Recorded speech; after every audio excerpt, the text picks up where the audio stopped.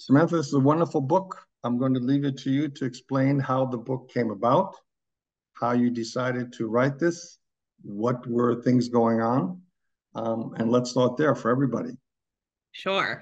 So my book is titled #Antisemitism Coming of Age During the Resurgence of Hate, and it focuses on Jewish Generation Z-ers, those born basically after 1997 up until our current demographic cohort of Gen Alpha, and how their identity has been shaped by rising anti-Semitism. I'm the first to say I am a reluctant expert on anti-Semitism. I don't think anyone who's not a historian wants to be well-versed in this topic or good at this topic. And I certainly am a lover of history, but I'm not a historian. I came to this topic because I love Jewish teens.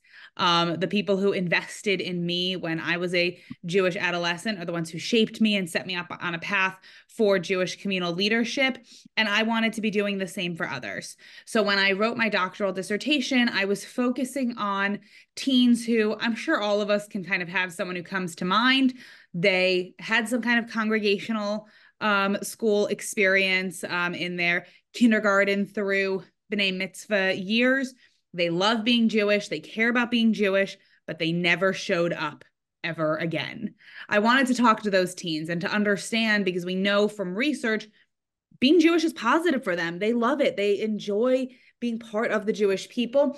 I wanted to understand what the value add they saw Judaism as bringing to their lives is, and therefore to be able to make recommendations for the field of Jewish education about what could we be doing differently to get them back in the doors. While I was doing the research, one of the questions that I asked all of the teens who I interviewed was, what comes to mind when I say Jewish space? What is a Jewish space to you? And they gave every answer that I expected, whether it's synagogue or camp or my grandma's house or Israel. And I was nodding like, okay, I understand. And then I asked the follow-up question, do you feel comfortable in the Jewish spaces where you spend time? Because I wanted to understand is, again, there's something that we could be doing differently to welcome them, to make sure that their whole selves were comfortable coming through the doors of the Jewish community, whether physically or in a metaphorical way. And I thought that we would be having a conversation about like these existential comfort levels. Are my politics welcome in Jewish spaces? Are my views on Israel part of the mainstream? Is my gender identity affirmed? And instead, the answers that I got were what I've come to refer to as heartbreakingly practical, because instead of these questions that I thought we'd be talking about, I got answers much more to the effect of, yeah, Samantha, since the shooting at Congregation Tree of Life in Pittsburgh, there's always an armed guard outside of our synagogue. So I guess I feel comfortable there. Or the day schools in our community all got this government funding for bulletproof glass windows. So that's like, I don't know if I'm fully comfortable, because for some reason we need government funding for bulletproof glass windows in Jewish spaces. But I guess it's better that it's there than if it weren't. And I started to realize how much the rise in anti-Semitism well before October 7th, and in particular, this real perceived threat of physical violence, was impacting Jewish young people in terms of what it means for them to enter into a Jewish space, to show up Jewishly in public, to claim their Jewish identities. And that's ultimately what sent me down this rabbit hole of research that became the book and so much of the work that I'm privileged to be doing today. So let's go into explaining some of the terms that we've used. And I realize I've already used the term, but I didn't explain it. Can you describe who's the Gen Z generation? Sure. So Generation Z is the demographic cohort born between 1997 and 2010. This is the first generation of digital natives. People sometimes say it about millennials, but actually what's interesting about millennials is millennials behave in many ways like natives, but do have memories of getting a first computer before cell phones, before in-home internet, before any of these things. Gen Z is different from that. Their earliest memories are either of 9/11 or actually happened after 9/11. They have grown up in a world that, in so many ways is, challenged to say the least. Their formative years have been shaped by gun violence, particularly the Sandy Hook Elementary School shooting, as well as the 2018 shooting at Marjorie Stoneman Douglas High School in Parkland, Florida. They embody wanting to be and seeing themselves as activists. They're committed to climate change and recognizing, or not, as it were, but have a lot of feelings about climate change and the climate change movement. They have grown up in a politically polarized world in so many ways.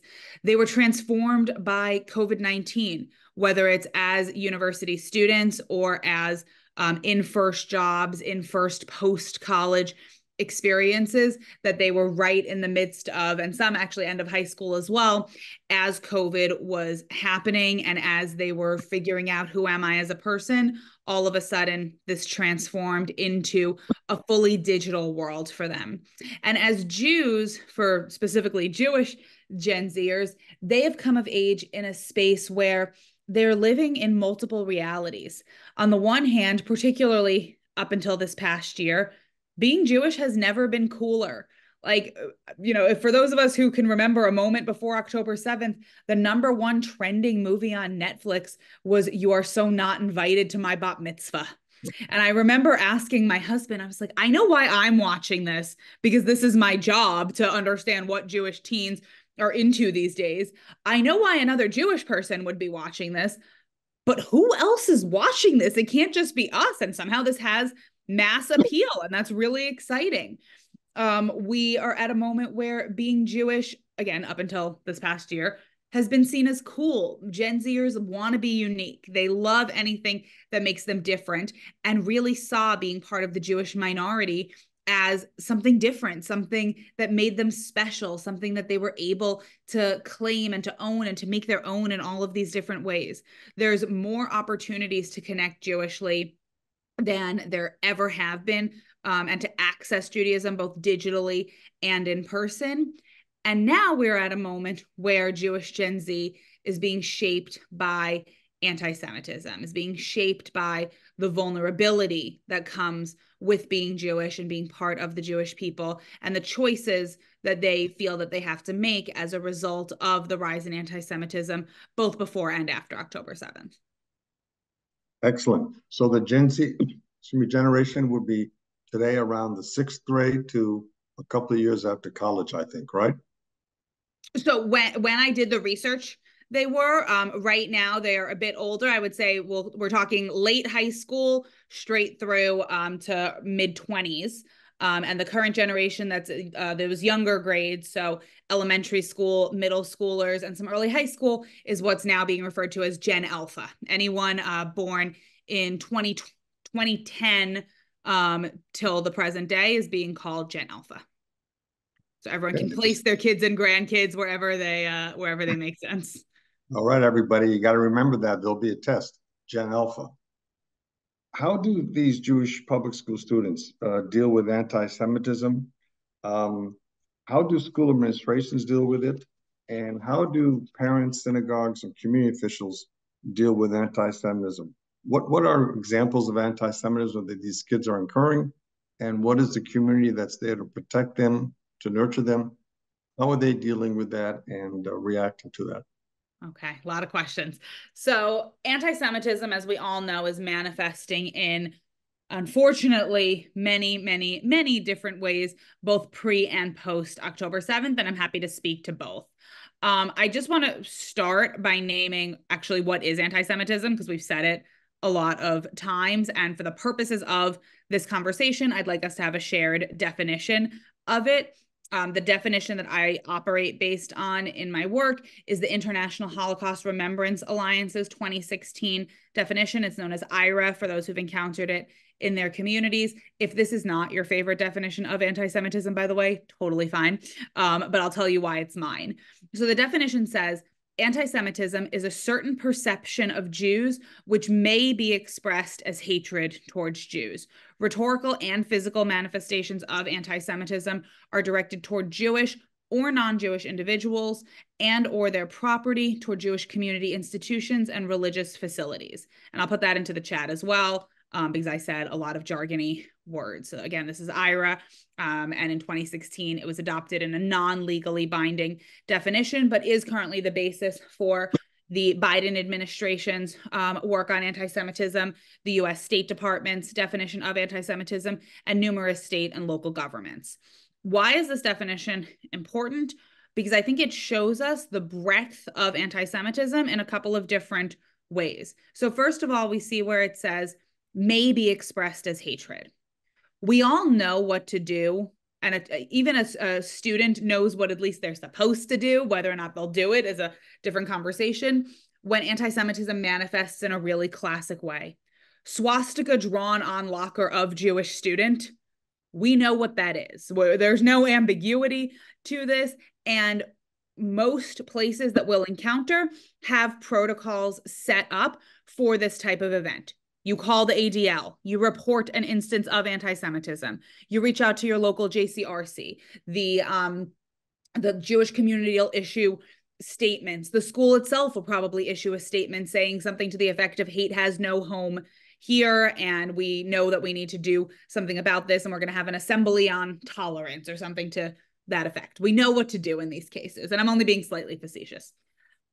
What we don't know what to do, and what's hardest for so many of our young people, is when they can't put their finger on, was this hatred of Jews, or was it just awkward, or to use my most academic jargon, was it just like icky? So what does that mean? Everything from something that might be like a backhanded compliment that a Jewish student doesn't really know what to do with, of where are you going on spring break? You must have a lot of money. It's not hatred of Jews. It is the use of an anti-Semitic trope to perpetuate a certain view of Jews. So we only have maybe expressed as hatred. We've had a lot of instances of the appropriation of Holocaust imagery within school environments. There's a documented trend, particularly I would say middle school and early high school is where we're seeing this the most, of an interest in using the Nazi salute, and have instances of schools where the question is called, is that really anti-Semitism? So I have one instance that's coming to mind for me of a public school, where a Jewish teacher reported this group of boys in my class are using the Nazi salute, and the response being, well, how do you know that's not how they raise their hands? You can't really prove that that's anti-Semitism, even though in other classes they raise their hand in a regular fashion where there's not a Jewish teacher there. So presumably we could prove something. But there's these layers of what can really be documented, and where are people hoping against hope, I would say, to not have to deal with instances of anti-Semitism. The other part of this definition that I really want to call everyone's attention to is where it says directed toward Jewish or non-Jewish individuals. Jews, of course, are the primary recipients of anti-Semitism, but as anyone here who has been to, say, a rally in solidarity with Israel in the last year, or who has posted something about being Jewish online, can say, as long as you're in that space, as long as you're posting, as long as you're showing up, whether or not you are Jewish, you risk anti-Semitism. So we know that when we have allies who do show up, they open themselves up to anti-Semitism as well. And the other part that I always want to name is, I don't know of a single Jewish communal institution, I don't know of pretty much a single Jewish family at this point where all of the members self-identify as Jewish. And if, God forbid, anything happens in any of our synagogues, any of our schools, any of our communal institutions, the non-Jews who are in those spaces, whether it's as members of the congregation, as relatives of the congregation, or as employees, are just as susceptible to anti-Semitism. So how does that show up in schools? So a few different things, some of which I've already said. Number one, it's happening socially. So what does that mean? It's friends. It's the friends who either didn't say something or did say something, who are posting about Israel online in an anti-Semitic fashion, who are participating in walkouts, who from the youngest of ages are being taught or seen modeled for them anti-Semitic tropes that they then perpetuate. So what can that mean? I came of age again in this Jewish teen space as a professional. I never thought that the calls that I'd be getting about anti-Semitism would be from early childhood environments, from kindergartens, from nursery schools. But I'm based in New York. So if it's happening here, I promise it's happening everywhere. I live in Westchester and I'm from Long Island. So, very much the center of these bubbles.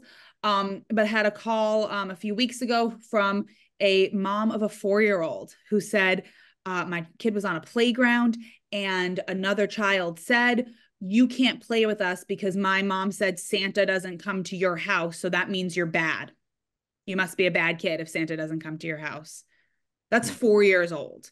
That's blatant anti-Semitism. That is literally saying, because Santa doesn't come to your house, because you are Jewish, I can't play with you. And we see that coming up in more, developmentally appropriate ways at every age and stage. We're seeing it inside and outside of the classroom, both as explicit bias and also as implicit bias. So an explicit bias instance is a teacher putting up a map of the world that doesn't include Israel on it and saying this is the only map that we're going to use in the school environment. We're seeing that happen all over the place.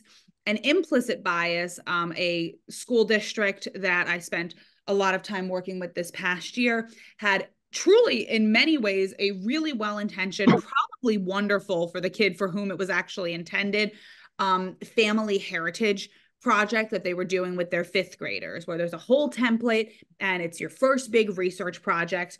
And the whole premise is centered around you find the country that your ancestors come from, your grandparents, great-grandparents, whatever immigrant generation you count back to, and then do all these different pieces of research about the flag of that country, the food of that country, the language of that country.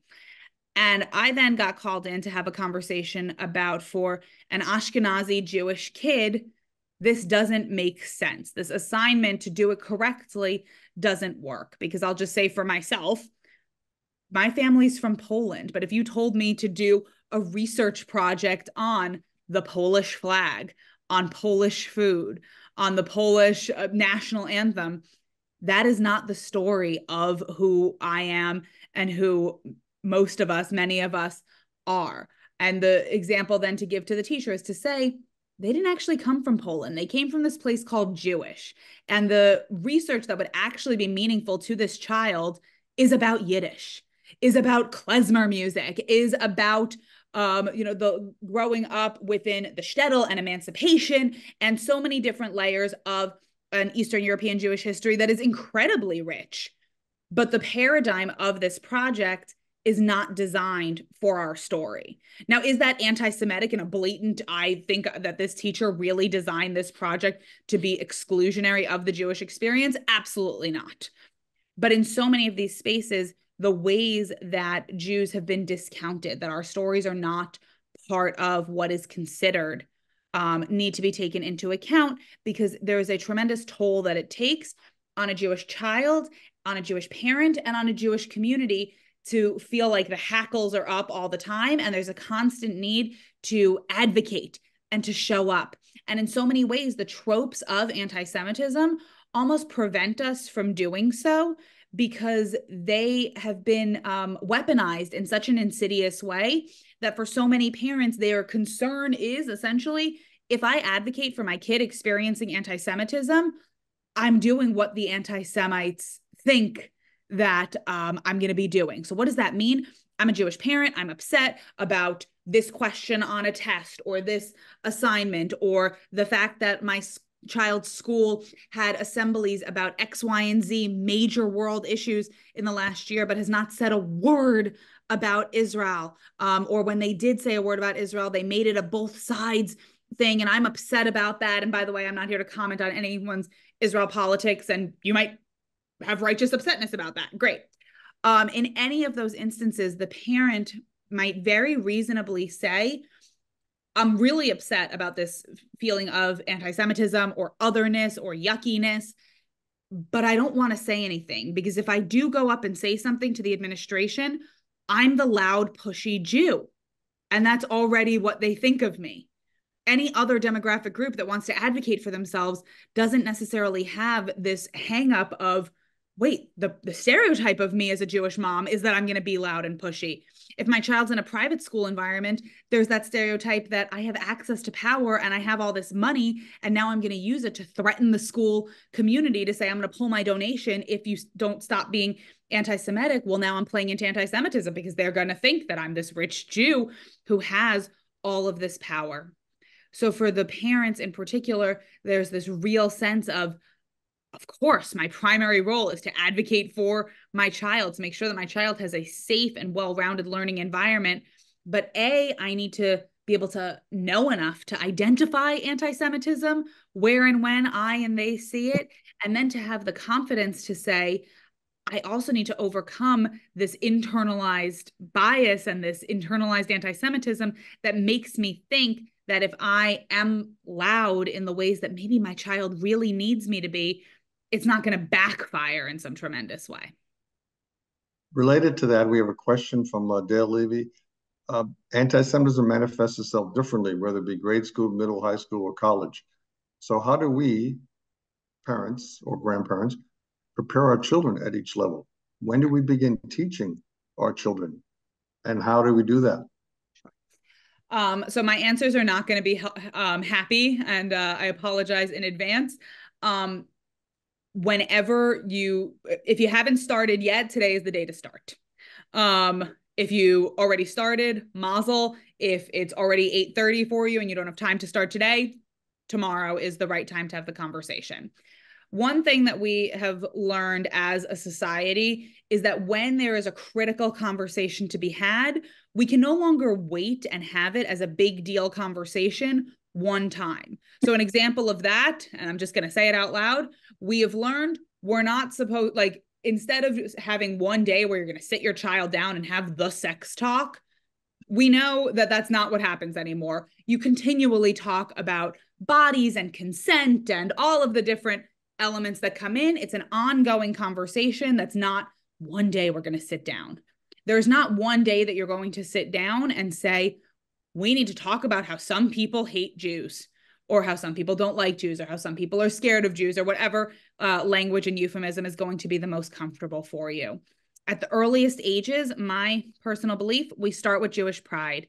We start with Jewish joy. We start with normalizing that you are your full self, and your full self is Jewish, in addition to all of the other wonderful qualities that you have from these earliest ages, and make it exciting to them to want to talk about it. Because one of the biggest things we're dealing with now is both silencing of Jewish selves, kids saying, I don't want to be different. I don't want to open myself up to this. I don't want to be other. It's easier. I know I'm Jewish. I love being Jewish. We'll light the candles at home, or we'll do whatever you were going to do at home, but I just want to be normal. We need to make being Jewish being normal as part A. Part B, we need to recognize and to teach anti-Semitism. For so many of us, particularly those of us who don't have children or grandchildren who are in day school environments, there's a huge, and I totally understand why, I come from this world, scarcity mentality when it comes to their Jewish time. If I'm a religious school educator, I know that I have these kids for 2 hours a week. And somehow in those 2 hours, I need to fit in tefillah, whatever the latest chag is, b'nai mitzvah, prep, something with Hebrew. I'm also somehow responsible for these kids making friends with each other, because we're all craving social emotional connection. So I need to spend some of that time building relationships and bonding. And because, I'll just play into my own Jewish stereotypes here, because we are who we are, also somehow in those 2 hours, I need to provide snack time for some unknown reason. If I have 2 hours with a Jewish student over the course of a week, and I don't know if they're having any outside of that time infusions of Jewish joy into their lives, I don't want to be spending those 2 hours a week teaching them about anti-Semitic tropes, to talk about big noses and frizzy hair and loudness and devil horns and money and blood. That's not what I want to spend my time doing, because I want them to have a positive experience with Judaism. Of course, I want them to be having that positive experience with Judaism. And if we don't actually teach anti-Semitism and how and when to recognize it, our kids are left not realizing in so many instances, when have I experienced anti-Semitism? Again, we all know societally, we have check plussed swastika drawn on synagogue, on Jewish kids' locker. We know what that is. But I'll say, if anyone here is from Northeast Ohio, I don't know what region that would count as. At the start of the COVID-19 pandemic, I was living and working in the Cleveland Jewish community. The first positive case of COVID in the state of Ohio was the person who shared my office. I was in the first 100 cases. The first people to go into lockdown in COVID in the state of Ohio were the visible Jews. Why? Because what had we been doing that weekend? We had taken a busload of 50 high school kids to APAC Policy Conference in Washington, D.C., where we were part of the super spreader. So anyone else who got it then, like, solidarity. So what happens? The only people who go into lockdown in this first day are active Jews from about a dozen different high schools in Northeast Ohio and the entire staff of the Jewish Federation building, because we had gone to a meeting that morning before we realized what happened and essentially infected everybody. This was before anyone else is in lockdown. They're like, nobody's home. So I'm in a WhatsApp group with these Jewish teens, and they started to tell me how the kids in their high schools are calling COVID the Jew flu. And they thought this was really funny because it's Jew and it's flu and it rhymes and it's about us. And it's amusing. I mean, the first people to go into lockdown are the active, visible Jews. This totally makes sense. And these poor children get me in their WhatsApp group saying, do you know what happened the last time that Jews were accused of bringing plague to a community? We could talk about like the Crusades and the Black Death and pogroms and all of these different layers. And now, do I think that the non-Jewish teens of Northeast Ohio were actually making an conscious connection to the plague by saying Jew flu? No, of course not. But in the same ways that we as a society have learned about institutionalized and systemic racism, we need to learn about institutionalized and systemic anti-Semitism.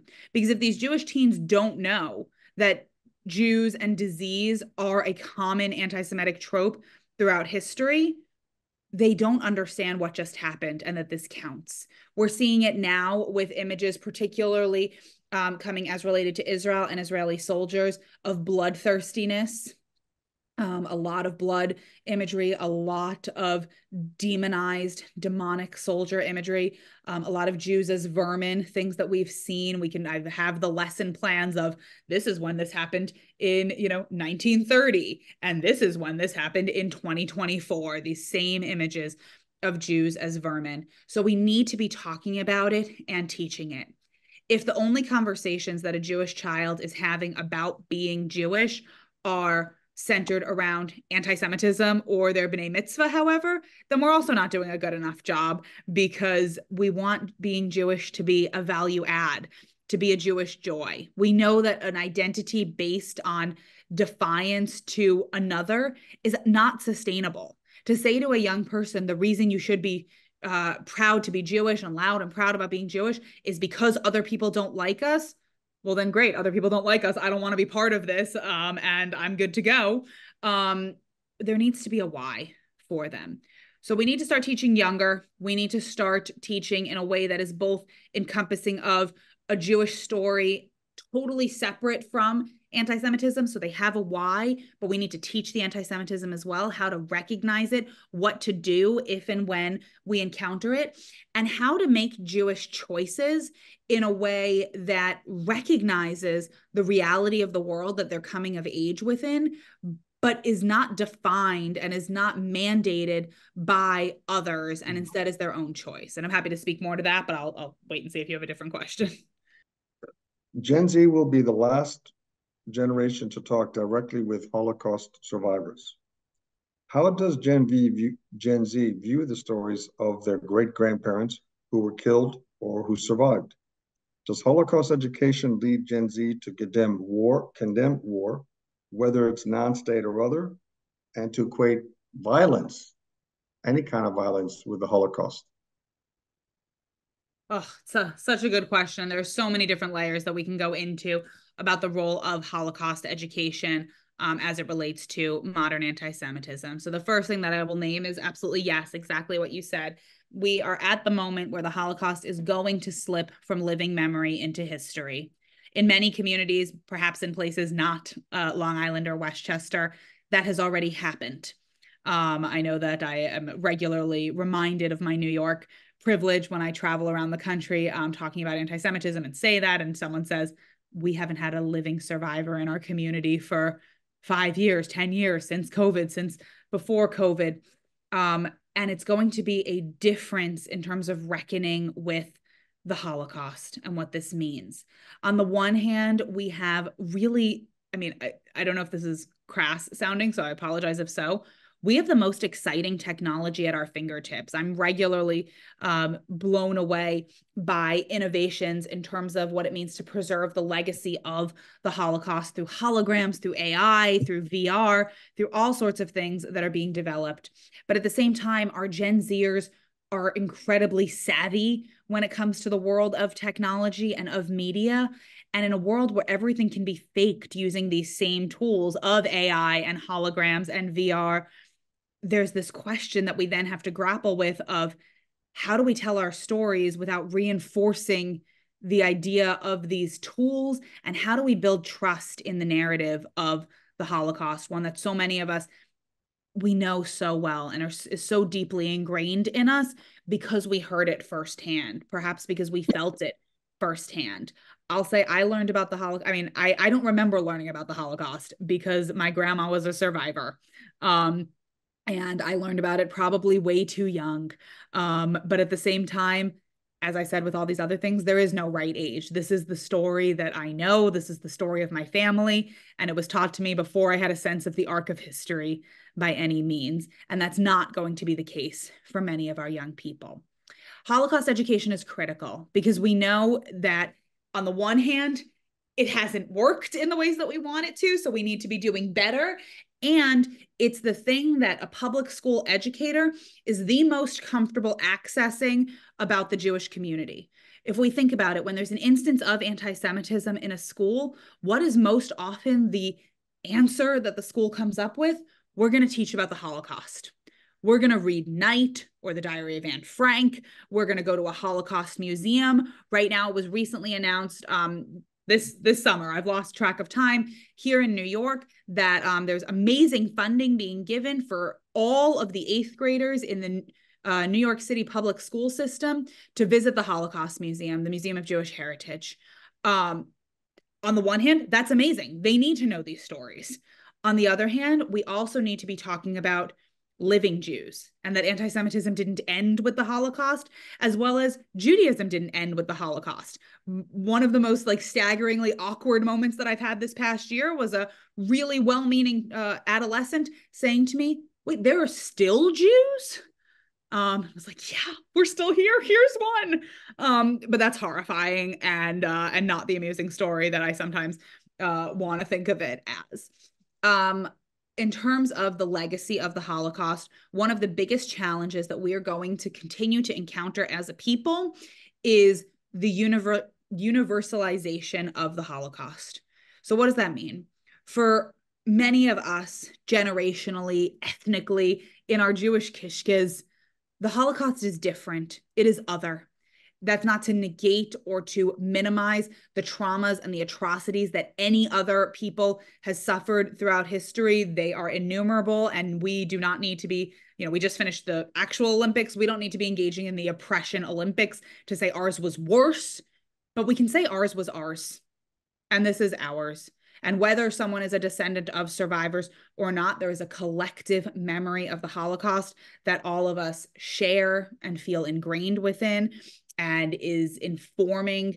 It informs what Jewish education looks like. We're participating in research right now about what it is meant to bring Jews to the sites of October 7th and how much of the imagery that we're using is that of Holocaust imagery, or that of Holocaust education, of the importance of meeting with survivors and hearing their stories and immersing ourselves in these spaces because it works for us and it makes sense in a really visceral way. And for so many of our young people, the idea of never again, the legacy of the Holocaust, is not just about Jews. It's about a universal experience of not letting this happen to other people, of making sure that from our ashes can come our allyship for others. And I'm not here to negate, by the way, like, great, amazing. We should be not wanting others to suffer what we have suffered, and our young people and their righteous indignation to make sure that the world is a better place. Great legacies of the Holocaust and the Holocaust education that they are receiving. But I think in so many ways we have lost that particularism, that they don't understand, why is this story, if not different, at least different to me, because it is mine, because I have a sense of ownership over it, because I need to make sure we're seeing increased Holocaust denial. We're seeing a lack of Holocaust knowledge. We know that so many of the tools, despite the effort that has been put into them, have not necessarily worked in the ways that we want them to. And for our young people to feel empowered to take on that legacy, that burden, that responsibility to tell those stories is a tremendous amount of work. That's so excellent, and that's a topic we could certainly talk a lot more about. But some of this, if I may, goes back to how we're teaching our kids. So a question that I have, and part of this is based on, I'm on the board of George Mason Hillel, and so we've had our share of students who have protested, and the students who have been protesting are not just Muslim students. Many of them are not, and even some Jewish students, even some who are in Hillel have been there. So the question I'd like to ask on that is, what do you think is the impact of Jewish students' religious education, either at Jewish day schools or at Hebrew schools at their synagogues? And how would you compare, if I may ask, their religious education to Muslim students at their day schools or mosques? And do you see differences on how these two groups are? How do we, essentially, how are we preparing our Jewish kids in Hebrew school or in day school in this world? So I'll give the disclaimer that while I can claim a fair amount of expertise on what's happening in Jewish education, I cannot claim it in terms of what is happening in Muslim education. So I'm going to be very broad strokes about the latter part of the question in terms of comparison, just from, it's not for me necessarily to speak to. The Jewish education that so many of our young people are receiving is beautiful. It's well-meaning. It strives to meet learners where they are and to focus on whole person-centered education in wonderful ways, focuses a lot on personal meaning making. And I'm speaking largely to non-Orthodox spaces. So I'm the first one to name that as a whole separate category. And in so many ways, it's not enough. We have left so much of content aside. We've spent a lot of time as a community within Jewish education wanting and striving to, again, walk the talk of meeting learners where they are, which we absolutely should, and letting them figure it out for themselves, not necessarily teaching what happened in Auschwitz, what happened in 1948, what happened in 1967, what happened in Kishinev, what happened in like something really positive. I don't know, what happened, in the Catskills, what happened in the Borscht Belt. We haven't taught the what as much as we've taught a sense of connection, a sense of why. But if that sense of connection and why feels shaky, if it feels loose, if it's not grounded in content, our learners are left not necessarily knowing, what am I supposed to do with it? I have a lot of students who will share, I know that I'm supposed to feel X. I know I'm supposed to care about being Jewish. I know I'm supposed to be excited about this. I know I'm supposed to have this feeling, but I don't know if I do, or I'm not sure like how I'm supposed to get there, because I've spent X number of years with people teaching me how to have a difficult conversation, but they didn't tell me what I'm supposed to say in the difficult conversation. And by the way, we've seen the failures of talking points and what you're supposed to say and giving 5 bullet points on how to talk about Israel. And then the second the person on the quote unquote other side goes off script, you're back to, oh my goodness, I don't know what to do. So we need to be giving a content-rich, breadth and depth education about the Jewish story. We need to not be afraid of the Israel of it all when it comes to talking to our kids. I had a conversation with a Jewish educator a few months back who had said, I don't know how to teach this class. I'm being asked to talk about Israel and I don't know anything. What if I get it wrong? What if I don't know the answers to all of their questions? And I asked this teacher, well, what were you supposed to teach before October 7th? Like, what was the actual content of this class supposed to be? This was when we were going to talk about God. I said, so you know how to answer everyone's questions about God? Like, you know what if someone asked a question that you didn't know the answer to about God? That's something that you feel confident about? I like mazel, because I have no idea how you're supposed to talk to kids about God in a way that there's a right and a wrong answer. But Israel somehow is the one that feels intimidating. Oh, interesting. And yet that's true. Israel is intimidating in so many ways for educators because Israel is being seen as the pass-fail barometer of a Jewish education. If someone comes out of a Jewish educational environment and has learned that a Shabbat practice looks like singing songs and lighting candles and having a shared meal and says, wow, you know what? That's great. But my personal Shabbat feeling comes from a meditative solo experience. The answer for that person's Jewish educator is going to be amazing. I wish you only luck on your Jewish journey that has led you to a different place than mine. But like, great. I hope you have your great meditative experience. But if the answer to I've heard everything you have to say about Israel, but my answer is I'm going to be the kid blowing the shofar at the encampment, you're a failure. I, as the educator, am a failure.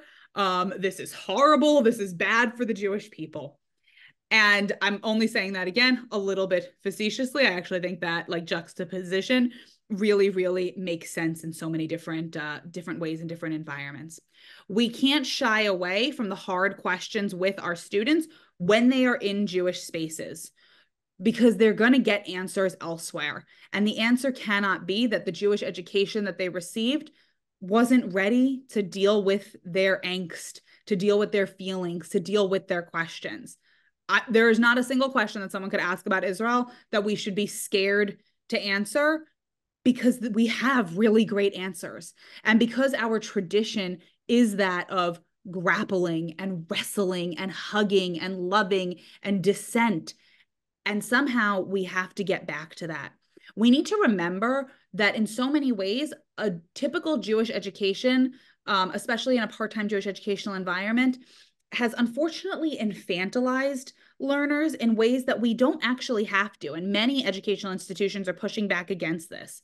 We need to know where kids are developmentally and meet them there and push them there. If in their public school or their whatever their day learning environment is, they're somehow able to grapple with complex questions about history and identity and meaning making, they shouldn't go to a Jewish learning environment and be coloring in a worksheet. We need to be ready to have the same level of conversation and to not have it be the phone call, 2 weeks before someone goes to college. You need to give them a crash course so that way by the time they get to campus, they know how to answer all the questions. This needs to start early. It needs to be open. It needs to be complex. It needs to not, again, be nuanced and not shy away from being able to ask and answer any hard question within the loving embrace of the Jewish community. I think that's an excellent answer. And the reason I'd ask that question was in my observance at Mason Hillel, and what I gather from our students who tend to be shy, they don't really want to go out there when the demonstration there, that those other kids who are demonstrating seem to be much more prepared and more confident about what they're going to say. And I think in many ways, we as a Jewish community, collectively, we recognize the breadth of our tent and we don't want to exclude anyone. So we don't give hard and fast. Here's your slogan. Here's your equivalent of from the river to the sea, because we, as I said, we love nuance.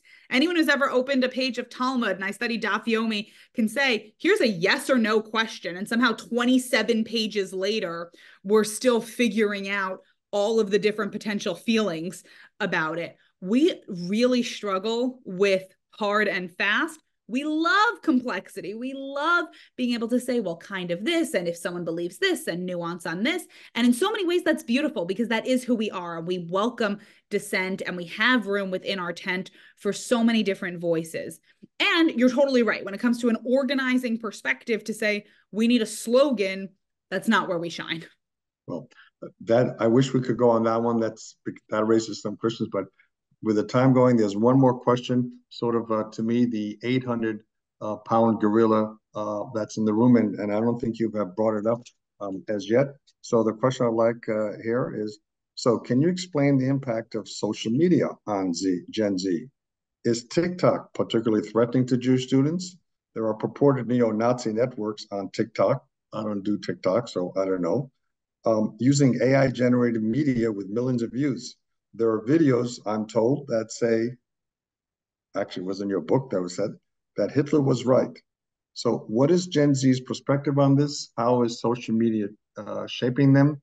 And what do we as parents, grandparents, aunts, or uncles can do? Sure. So social media is the language through which Generation Z and much of Generation Alpha speak the most fluently. They have come of age with it, and it's only now for our youngest students that I think many of us are realizing the impact. Highly recommend Jonathan Haidt's newest book to explore really what we're talking about when it comes to the impact that social media and personal devices in particular are having on young people. And there's tremendous pushback now with movements within schools to say, we're going to wait until high school to give personal devices. We're going to wait to let our kids on social media. There's no reason for people to be on this early. And yet, Gen Zers, Bigadol, collectively are on social media. And if someone's going to say, oh, I know this one person who isn't, good for them. They're all on social media. So when it comes to what that means, number of different things. First of all, when it comes to an experience of anti-Semitism, it is inescapable. Why is it inescapable? Because none of the young people in our lives have good social media habits, and none of us have good phone habits anymore. I'm the first one to say, I go to sleep, my phone is literally right here, and I justify it by saying, I have a sister in Israel, I have a brother in Virginia. My phone, I'm a mom, my phone is literally never off, because in case someone needs me. Now, this year, have there been moments where there's been someone who needs me? Yes. But other than this year, what does that really mean? It means that when I roll over in the middle of the night, I'm looking at Instagram. And that blue light is the first thing that I get to see. It's really easy to say about a young person with social media, that's not that's not your real life. It's not like someone said something to you in person. It's more real than anything else because it doesn't go away. When I was in middle school or high school, when any of us were in middle school or high school, if someone bullied you, if someone was mean to you, you got to leave. You went home. Perhaps you went to whatever else. I mean, in my case, I went to my youth movement. I went to USY. I was a totally different person in USY than I was in my public high school. And between a Friday afternoon and a Monday morning, if everyone else in my class was at a party that I didn't know about, I literally had no idea. It's glorious. Ignorance is bliss in so many spaces. Now, if someone isn't invited to something, it's unfolding in real time and they're watching it happen, and they don't have the developmental stage having been met in their brain to remember that anyone else's social media profile is the highlight of the best of what they want to portray of themselves. And just like yours, you don't want it to be like, today I didn't do anything. Nobody's posting that, so everyone's day looks better than yours, even though yours looks just as good to the outside world. So that's general social media. It's rough. In terms of what it means in terms of anti-Semitism, there's tremendous anti-Semitism happening on social media. For many Jews, they are choosing to bifurcate their identities. So there's research coming out about the Jewish teens who go on organized high school trips to Israel. So those most engaged and connected kids. and how many of them have set up separate Instagram and TikTok accounts to document their Jewish selves, because they're saying, I don't want the rest of my feed to be clogged up with anti-Semitism. So here's where I'm going to put everything else about who I am, my friends and my sports and my hobbies and school. And here's going to be my Jewish one. And I know that that's just where all the bashing is going to happen. And we don't want that. We don't want them to see this is my real life and this is my Jewish closeted self. We want it to be, this is a core part of who I am. We have seen the weaponization of social media, particularly this past year. Many of us remember in the immediate days post October 7th, there was a lot of grappling amongst parents and amongst educators. Should I be taking my kid's phone away? Because the videos are about to come out from Hamas of all of the atrocities of October 7th. And Sivan Zakai, who's a noted expert in Israel education for young people, particularly elementary school age learners, said something that I've been holding since then, which was, you can't close their eyes, but you don't have to let them see. So we can't close our kids' eyes to what is happening in the world. Their news is coming via social media. We're not taking it away from a teen or a 20-something who already has it and who is embedded into this world and who finds meaning and community and connection through it. And we can't just be caught in this and let them be caught in this endless cycle of doom scrolling. They need to be able to look up, to take a break, to look at, what exactly am I seeing? Who is this from? Is this reputable? What is that being shared? Did that really happen? There was a meme going around a few weeks ago that was actually, I think, mostly pulled from the internet, that basically showed the Gaza Strip. It said on October 6th and on October 10th. On October 6th, all lit up at night, this like heat map thing. And on October 10th, allegedly totally dark. Not a single Israeli soldier was in Gaza by October 10th. Nothing had happened in Gaza yet. There was still fighting in Kibbutz Be'eri at that point. There were still members of Hamas inside Israel. But for someone to see, without that context, a Jewish student to see, oh my God, how did we, this is terrible. We made Gaza go dark and these poor people, without the context to recognize this actually didn't happen. It's the easiest thing in the world to get your news from social media and to believe it. So we need to make sure that they have the tools, they have the knowledge, and that we're not shying away from these spaces because they are there, but we're approaching them in a really thoughtful way. I appreciate that a great deal. That topic also could just go on. While we're at time limit, there was one really good question. So if I could ask this question of you and with a short response, since we're already at 9 o'clock, but it really seems to be a excellent one question, which is, are we losing Gen Z and Alpha? No. Okay. That was my short answer. I do not think we are losing Gen Z and Alpha. I think that we do need to double down on what it means to connect with the needs of these generations and to understand what they are up against when it comes to a world where to be Jewish is essentially to be countercultural, to be against the grain for so many of their friends when it comes to support of Israel, when it comes to being different, being other, how one shows up politically, how one shows up within the world. We are not losing them. They, again, largely, they love being Jewish, but we need to give them a why for it. We need to make that love and that positive association into a sustainable one. And we need to access all of the tools. Again, there's more opportunity to be and to do Jewish than ever before. We need to help them reach all of those news and ways and connection points so that they're not lost, and to recognize that the way that Jewish looks for them, the way that doing and being Jewish shows up, is not how perhaps it looked like what success meant for a previous generation, for mine, for yours, but it doesn't make it less real. That's a great answer. I think it's a very positive answer. Samantha, thank you so much. Thank you. Really appreciated your time. And for everyone who's more interested in this topic, we will have future webinars. And please don't hesitate to contact the committee, suggest some topics to us, So we can do that. And one of those will be workshops that we've developed, as I mentioned earlier, where we can teach how families should think about their Gen Z kids in different environments. We formatted it using the HNB approach. So if any of your clubs or regions would like to do that, our committee would be very happy to share the model that we have tested and went very well at the Seaboard Retreat at the end of June. Samantha and everybody, thank you so much for being here. Have a wonderful rest of the week, and everyone be well and take care. Thank you, everyone. Have a great rest of your night.